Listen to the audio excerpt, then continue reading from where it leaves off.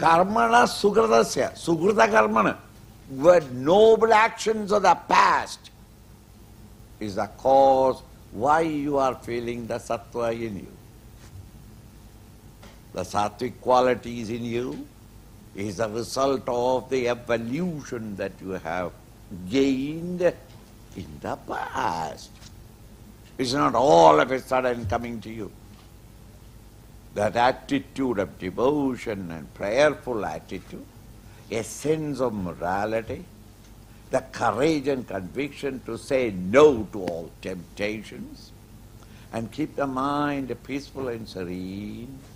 This sattvic quality is the product of evolution. It is not accidental gift.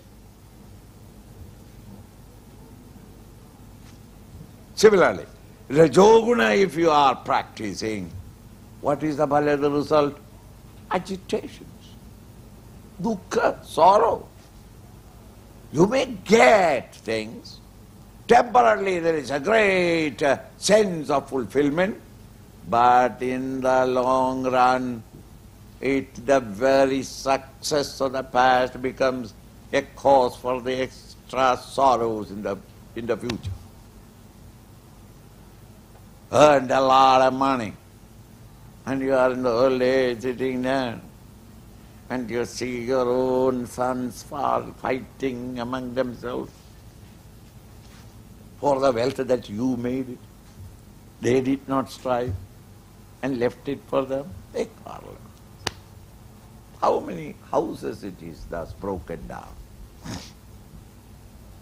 Properties you purchase, and your two sons quarrel among themselves on that property, and one says that I am going to plough the land and take the harvest. The other fellow says, you will not take the harvest. I tell you, I guarantee, if I am the son of my father, I will not allow you to harvest it. The other fellow says, what are you talking? I who sowed and therefore I will harvest. You will harvest. So I come to harvest, you come to stop it, I and you fight. Both of us die. And the Mother Earth is confused. Before both these people claimed that it is their house, their father was claiming. Before their father, their grandfather was claiming. Before their grandfather, it was somebody else from whom the grandfather purchased the land, they said. Now the poor land is worried. Whose as me? Everybody comes and claims that it is his. Now these two brothers quarreled, and both of them are buried on me, in me. And both of them were claiming that this earth is mine. Now really it has become theirs. Why? They are now mingled with the soil in the same ground. Right? What a pity! See? Rajoguna ultimately brings about unhappiness. You may work day and night and earn a lot of money. Are you in America? Money. Then what? Earned the money. So, invested the money. And day and night you sat down with oil in the eyes to see that the money is not taken away by anybody and the safety of it. Then, old age came. Then, local hospital you are lying down. Hey, what is it? In the end, all these so-called successes in the world are of no pith, no essence. Rajoguna always bring about sorrow. Rajoguna brings about mental agitations. Mental agitation is called sorrow. Nobody can avoid it. Ajnanam tamasa bhalam. And the tamas, when it has come and the intellect or discriminative power is blocked, ajnanam, ignorance. I didn't think about that, I am sorry. I didn't know that, I am sorry.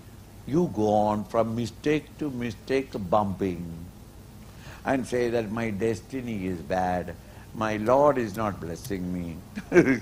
Why? I come to the wrong conclusion. I purchased, that fellow sold. Lucky that he sold because he got the money. I am unlucky because I lost everything. Then why didn't you come to the same conclusion? I don't know at that time. I don't know. It's always this tamas when it is there. Your judgments are wrong. Your calculations wrong. Your reading the situation is wrong. The collected data you cannot correctly evaluate. All these are because of the tamas.